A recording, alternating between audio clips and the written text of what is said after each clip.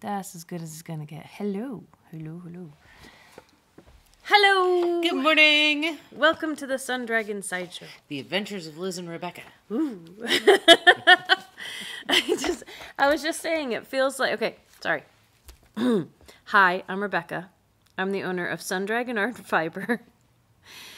In sunny and bright, after a lot of rain, Brevard, North Carolina. I'm Liz. I'm the minion there. It's going to be like 70 today. Oh, I see that up close. It's so pretty. Okay. Yeah, it is. That's why I wore my short sleeve dress today. I was just saying, it feels like it's been a really long time since we've done this, and because we filmed a day early last week. It feels like forever. I don't know. So I don't have my name tag on, but that's okay because I'm going to show this off later. So we're only filming one day a week now. And we're kind of mishmashing almost everything in together on that day. So just to remind people that Tuesday right now is our virtual sit and stitch day. I'm just getting this out of the way at the beginning. This one? From only 7 to 8 right now. Things may or may not change right now. It's kind of nice to back off and see how things go. Because we did too much before. So, but... So I wanted to get that, and the next Sunday sit and stitch is March 17th. It's March 17th. That's not this Sunday. It's a week from Sunday. So we still have like a week and a half-ish before that. Okay, so I got the busy stuff out of the way. Or the nuts and bolts, I wanted to say. The technical stuff. But I'm looking... There's lots of stories behind this, but yes. You finished this like what time this morning? It was 8. So I got everything done except for everything done except for the straps last night because the fabric and I were having issues. Did you try to get a specific part for the straps? Yes. It looks nice. Yes. Okay, so tell us about your dress, Liz. So let me back up. Husband has a traumatic brain injury. March is wait. I didn't hear the first word of this. I know what it is, but I'm going to ask you to say it again. My husband has a traumatic brain injury. TBI. TBI Appreciation Month, or... Awareness Month. Appreciation. Isn't it great? Yeah. Is March. So I was like, this March I'm going all in. So the color for TBI awareness is green, so I put my green hair back in. Mm-hmm. And I feel like there's a green tone to your dress too. Yeah, and I trimmed it in green serger thread. Oh, you helped people towards that direction. I like it. I wanted a brains dress and not one that was like neon green with little squiggle lines all over it. So I went on Etsy and I found somebody took a slice of an MRI and put it on fabric. And that's what this is. You got it off of Spoonflower. Yep, though, I got it off of Spoonflower. So I'm going to see if I can get the light. That's so cool. It looks very so kaleidoscopy. Cool. Yeah. With the brains. It's really cool. I love it. And so anyway. Stay up for a second. Can you spin for us? I'm gonna move. Can I twirl? That's what I meant. Yeah. I mean, not twirl fast. No, I didn't mean fast. I mean twirl slow. Like do a 360, whatever. Thank you. It's so cool looking. I love it. Anyway, I finally have a brains dress. So, that cord on the floor. Yeah. You got a brains dress. I got a That's brains really dress. Cool. So, I've made a brains hat once. Yeah. I it was thought about weird. that, but you know. I made the one I made. It was for a science thing, and it's like you make the basic hat, and then you make like basically eye cords of different lengths, and you squiggle them and sew them on and stuff. This looks a lot cooler. Yeah, it doesn't look like Halloween fabric, which is cool. Yeah, is it? So yeah. So I mean, there's times when you want Halloween fabric. Yeah, but I can wear this all the time and have braids. Oh, so that's what. Okay, so the past 2 days, that's what you've been doing. This is what I've been working on. Yes. And over the weekend, you did the hair. Yeah. And is there anything else you'd like to report to us on? I don't think I've shown these off in a while. No, I don't think you have. So I will. I gotta be careful because I keep losing stitches. We have things for that, you know. I know. Which I don't use either. And Stitch I stoppers. own them. And we have cute ones, and I still need to get them online because I need to take pictures. So I'm we own them and we don't use them. into my stars on my sweater. So this one is the water, Willadix water. It's a crimped alpaca. You may or may not still have it online. I think we do. But it's the one that when I had to frog back on camera to get some. It looks so pretty on camera. So anyway, it's all fuzzy and just. But you can still see the pattern even though it's fuzzy. Yeah. So like fuzzy yarns, this is a good example of how fuzzy yarns can be used for color work. Just know that, you know, it might look better from further away, and it might not be as crisp a definition of color work, but it still looks cool. It just looks soft and so you're using the same pattern for two different sweaters. You've reversed the lights and darks in them, but it's an example of how you can see like how it shows up differently with different yarns. And this one I am doing in Saxony.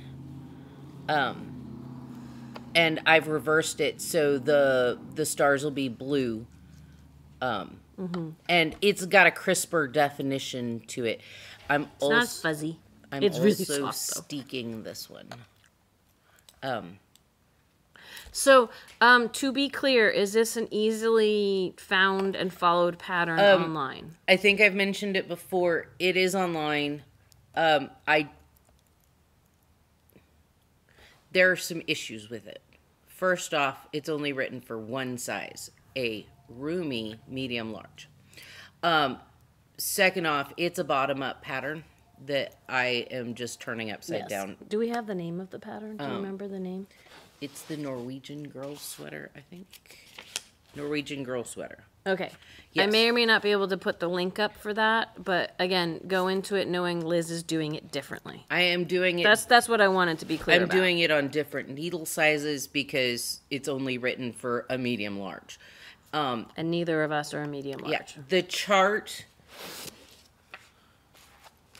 is that, and the black squares are what you do in the white, and the white squares are what you do in your dark colors. So it's a fun one. It makes the brain go, ah. Yeah. I would say if you are not faint of heart and color work, you know, it might be fun to try.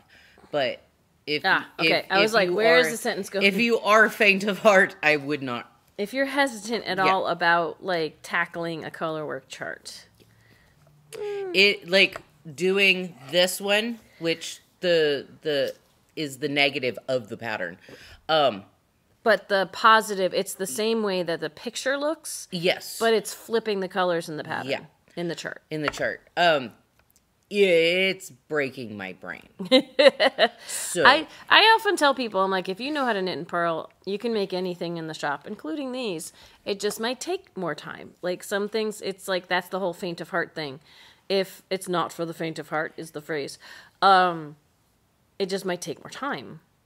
And you might want to swear at it a little bit more. I don't work on it when we have like group sit and stitch There's times, so many things I don't work because on because it like when people are around because I'm gonna mess it up.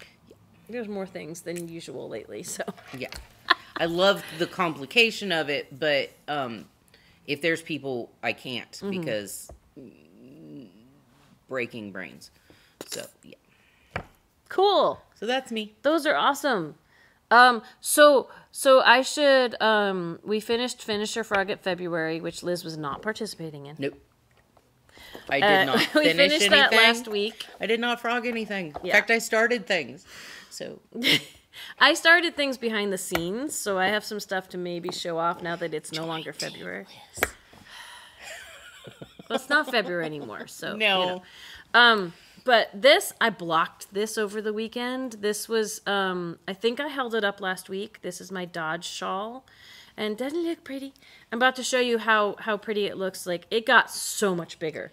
So this was made with, this is my leftovers. That's a lot of leftovers. It's a lot of leftovers. It needed more than one skein, but I have a lot of leftovers from my second skein of the Plymouth Yakima. It's so soft. And this is still soft, but not as squishy, springy. Like sometimes when you block things, some of the springiness is gone, but lace work words. I'm back to normal level maybe of messing up my words, or just slightly. Yeah. I mess up words before COVID. So, but go back and watch last week's video. I think I showed it there, and you could see that it was like, I could be like, hello. It was pretty. It was pretty. But it didn't sing. But you couldn't really, and the back side of it looked like the, this is where I had to tack down that extra yarn. Anyway, the back side of it looked like the I Am Dragon shawl or cowl. But see, look, sorry about the noise from my chair. Look at what. That is gorgeous. It's big now. Like I had to use a lot of more blocking pads than I thought for this.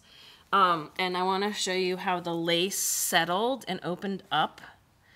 It really is, you almost can't even see it well when I hold it up that close because you're seeing through it. It sings, like absolutely sings. That when we say that, blocking something makes it sing, it opens up and helps things lay flat and helps you see all the work you put into it. So this is actually quite big. Like if I wanted to wear it as...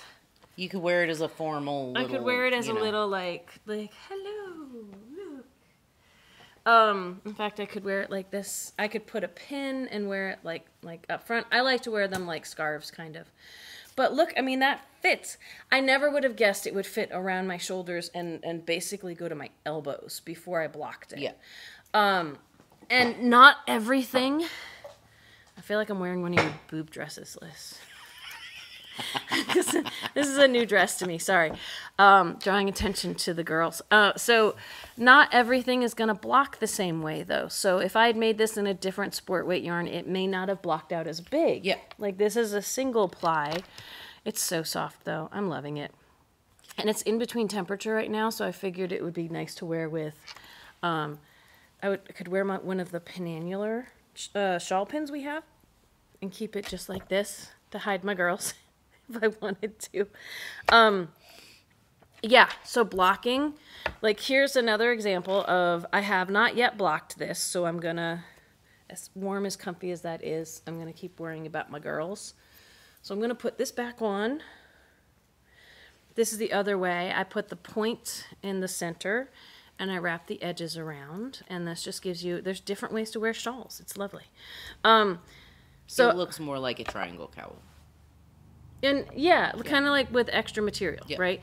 And this one is really wide and not as deep as some symmetrical triangular shawls, because this one, like there are some symmetrical shawls where you increase in the center spine and the edges on the right side, and then you don't do anything on the wrong side, on the back side when you're going back across. This one you also increased on the wrong side on just the edges. So that's what makes it really wide and not necessarily just as deep as it is wide. It's really wide and only so deep, the one I'm wearing. So this guy, so I was so close. I was so close to finishing this. This I finished, what, 2 days ago? Yeah. I think. So I finished it in March. I did not finish it in February, but I got really close using Finisher Frog at February, so it almost counts. But I finally finished my Room with a View shawl. So here's another one I'm going to stand up and show. And this is another example of, I want to show it this week because hopefully I can block it. See how it kind of puckers a little here? Because we have just garter rows, and then we have garter mosaic. And this all might straighten and even out when I block it. So, but this I used, and I think I left the yarn here so I could show you how little I had left. This, the Room of the View shawl, so the Dodge shawl, Wolf and Fawn knits, in case I don't have a chance to put all of the links in for everything we talk about. This is Room with a View by Lisa Hahn. And I did the same number of rows down here. I used one tonal yarn from Fiber Spates, Heavenly, and one slowly color changing yarn from Queensland called Perth, and I think it was Tasmanian Bay. Yeah. It might have been one of the others, but it's an old dye lot of it. I'm going to dig through here to see if I can find the leftovers. And then I did the same number of repeats of this garter mosaic, which I think is just absolutely lovely. Kind of like window panes. I did 4.5 repeats of the chart like she did. And then at the end, she did 16 more garter ridges up here. And the garter ridges are kind of what kill me because they're not as fun. Especially when they're that long. Well, yeah, because this started at the bottom here, just a few stitches, and each row gets longer. It took me so long to get to this point because I was getting bored. But I love this part, you know. It's a little bit of a choose your own adventure. Like, she might tell you you need to get to this multiple of stitches to start. So I could have done more of the garter mosaic up here. And mosaic means I went across with one color and then went across with the other. And slipping stitches in the order she tells you to gives it this pattern instead of tackling 2 colors at a time, which is what a lot of my stranded color work is. Mm-hmm. I went till I had 10 garter ridges up here, and I said, that's got a nice border, and I feel like I'm starting to play yarn chicken because everybody's skeins are different lengths, and we all have different gauges. So I found the fiber spates has less yardage than a classic fingering weight, sock weight skein has. It only has 399 yards. So this is how much I had left. I could have done another garter ridge, but I decided I was kind of done. And I bound off with the other one that I had. So I went over and back and then did the bind off with what was left of my Perth. So I think I did pretty well. I could have eked out like another couple of rows with each of these, but I decided I was okay with where I was. So I'm done. But I'm really excited because this one has been on the needles for a really long time. I'm really excited it's done. And I will try to block it this weekend so I can show you all next week how it compares. So,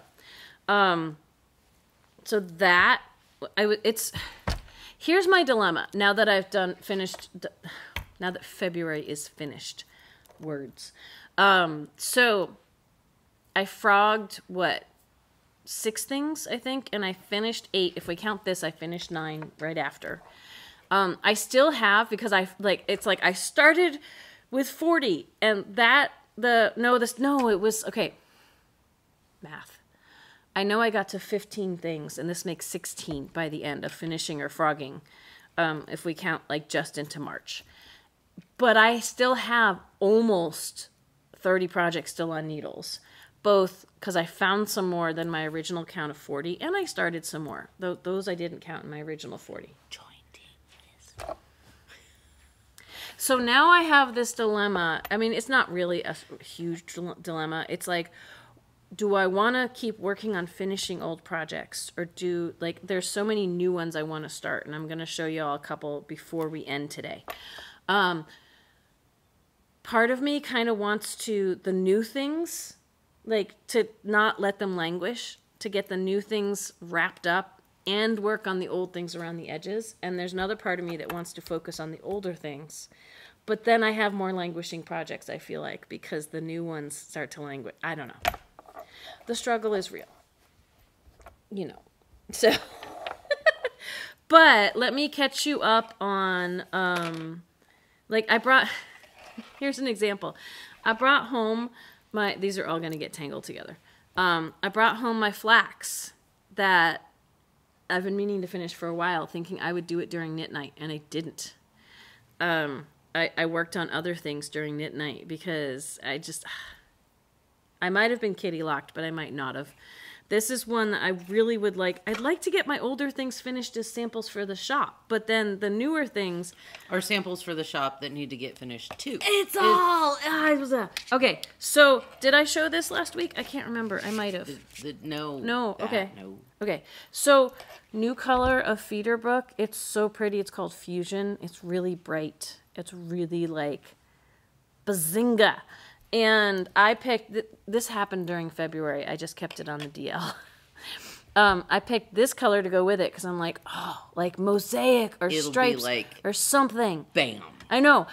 But I'm not doing color work or mosaic with this. I'm doing a shawl that's going to have, it's got a lot of garter in it. It's a D. O'Keefe. I want to say it's called Sonatine. And it's got a lot of garter where you can see these colors change. And then it's got a lace stripe in it that I'm going to do in this color. So I originally picked these out thinking, wouldn't this be an amazing to do something like this with it? And then I changed my mind based on what I was finding online. So I will keep you all updated. It's one of those cowls you make flat and then sew up. And this is all I have done. There's not much to show. But I will keep you all posted. It's exciting and new enough that I might actually make progress on it. Maybe. I have a couple other things to show off before we go today. New yarn. We got a new cotton. We're going to start getting lots and lots of cottons in. And we're still debating trying to get Wednesday going again where we only talk about yarn. We might. I'm just trying not to We overexert. have some ideas. They're still in the works. We're brainstorming. Yeah. But Cascade, I'm trying not to bring in too many new yarns, but I think I failed miserably. Anyway, but Cascade, I'm paying off a big order from Cascade, but they said, hey, look, we have this new sport weight cotton, 100% cotton, called Botanica. I want to call it Botanica, too. But I'm going to call it all different things. But it's thinner than, I haven't knit much with it yet, so it comes in these cute little balls. And it's thinner than a lot of the cotton we have with that same, twisted feel. So I was just like, I'm going to have to make a sample. And I've picked the Summer Noose, SOMMERKNUS. I spelt it really wrong online and only fixed it where it would let me fix it this morning. It has this texture in the yoke, not lace work, but just textures of knits and pearls. I thought it'd be really nice in this crisp definition cotton yarn.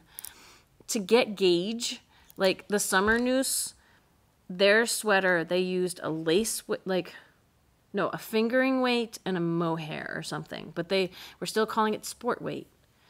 And this is sport weight. So I call fingering cotton with a mohair. They were calling that sport weight. A fingering wool with a mohair I call DK.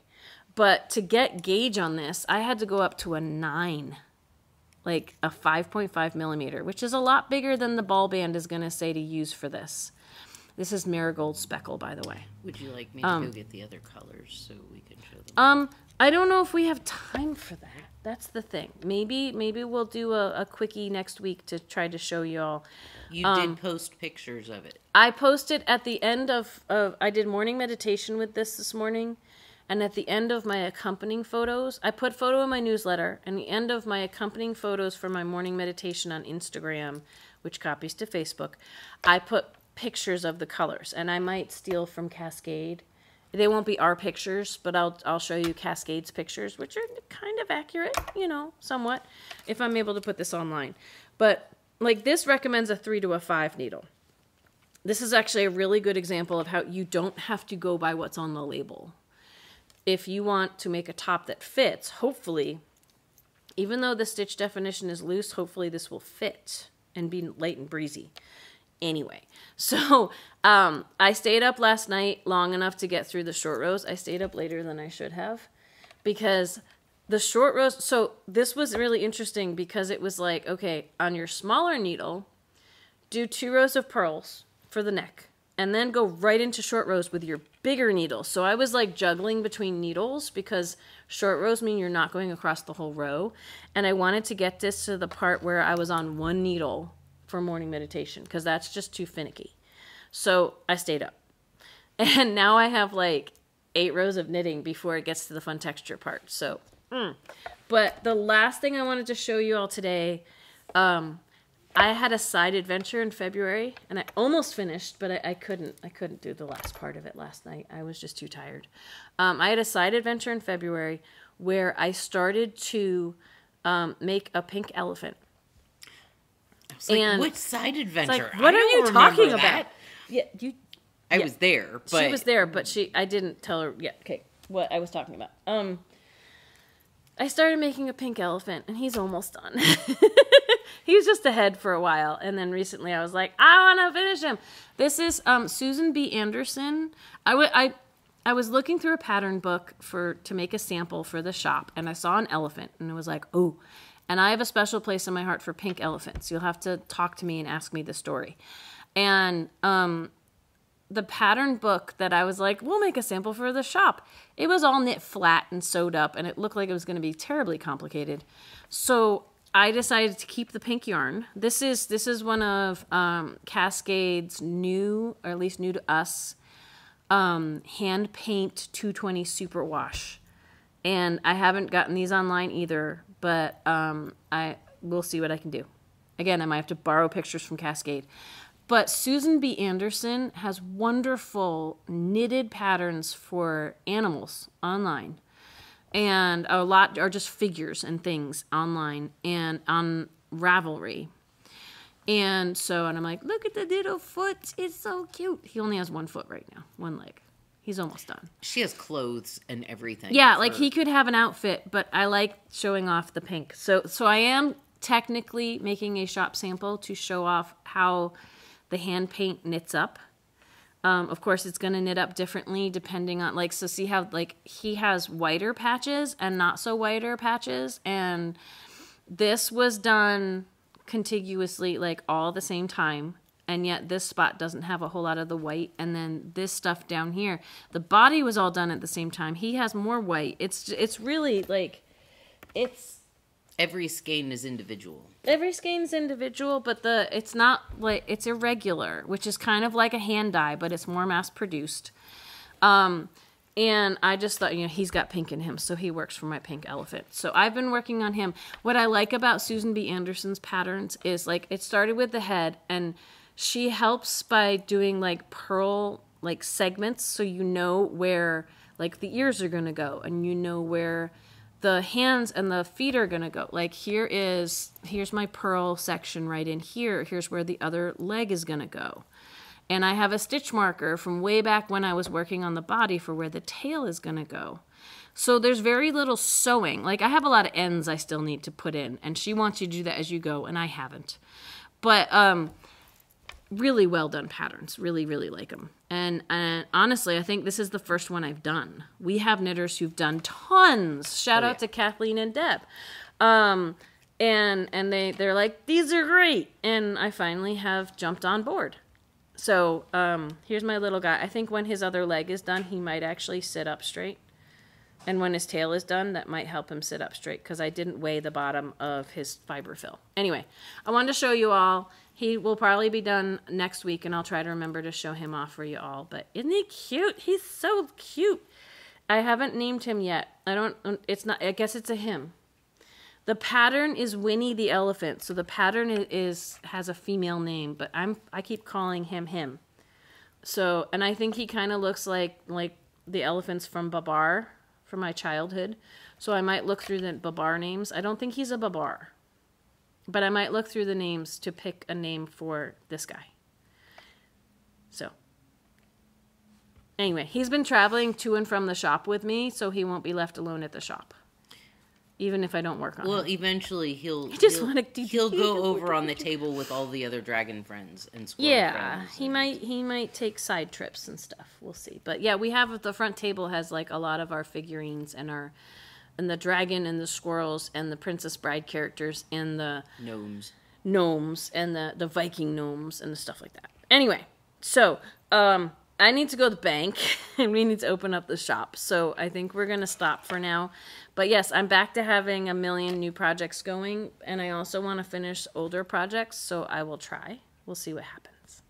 I feel like my energy is a lot better than it was like a month ago. Mm-hmm.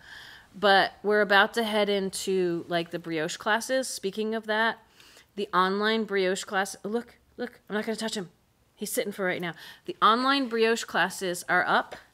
So you can see the schedule and sign up for the Zoom sessions of the brioche if you want to attend the brioche classes, which are more like skill building than based on a project specifically. They're more about building your skills in brioche so you can use them on a project. If you want to do in person, those are filling up fast. So contact the shop. There's a form you can fill out on the online calendar at sundragonartandfiber.com for the in person. And that form does not guarantee you a No, spot. it lets me know to coordinate with you, but I'm trying to reach out and coordinate in the order they come in. If you want to do the virtual classes, those start March 24th on Sundays, every other Sunday, for 4 classes, and you can purchase those in the online shop because that's unlimited. That we can have a whole gaggle of y'all just watching. But in person, I like to limit it to 4, maybe 5 people. So anyway, I think once he has all his things, he's gonna sit. He's gonna be. He's perfect. sitting right now. I'm just trying not to breathe too hard on him. So, and when I go to like do this, I'm probably gonna knock him over. So anyway, I think that's all. We hit 1860. Oh, cool. For subscribers. So, like I said, when we hit 2,000, we won't have a mega sale, but we will have a YouTube only sale when we hit 2,000 subscribers. So, if you haven't subscribed already, please consider doing so. And I talked about Zoom, but we didn't talk about how to join Zoom. So, both on Tuesday from 7 to 8, and then on any Tuesday usually, and then on the 17th. From 2 to 4, all U.S. times, you get into Zoom with the shop phone number. 828-877-3550. I'm like, there's stuff Liz likes, like either, you might not like to say, but you say. And we got to get to it all. So, what else about subscribers? Like, subscribe, ring the bell, all the fun stuff. I'm like, those are the things people expect you to say. Yeah, we're still recovering. We're feeling a lot better, but we're still getting back to it. So... And once these online classes start, I could go mush again. We'll find out. So it's all leading up to the yarn crawl. Oh my gosh, yes. Yeah. The for people who either want to travel here for it or are local enough to attend in some way, the yarn crawl, the Western North Carolina yarn crawl this year is the 7th through the 12th of May. It's the week leading up to and including Mother's Day this year. We're keeping it on Sunday, and not all the shops. We don't know if we're going to be open on Sunday. We might not be. But the theme this year, there's 12 shops across Western North Carolina who are participating, and it is the year of the dragon. So the theme this year is like cultivate your dragon hoard of yarn, that kind of thing. So I'm trying to get a new pin together. We're trying to get like little it's an in-person event. It's hard for us to have that happen online as well. We might have some celebratory things afterwards for online people. But mark your calendars if you're able to come. Other places, there'll be like a scavenger hunt amongst the 12 shops to try to find things to earn like a badge. You're not earning like a mega prize or anything. You're earning some street cred of I found dragons or I found things at all of the shops. And we hope to update. I'm in charge of the website and I haven't updated that yet, but I hope to have more of a description on wncyarncrawl.com for that. Anyway, so it's going to be a crazy few months. But we're excited. And when we come out on the other side, we'll see how we're doing. We'll see how we're doing.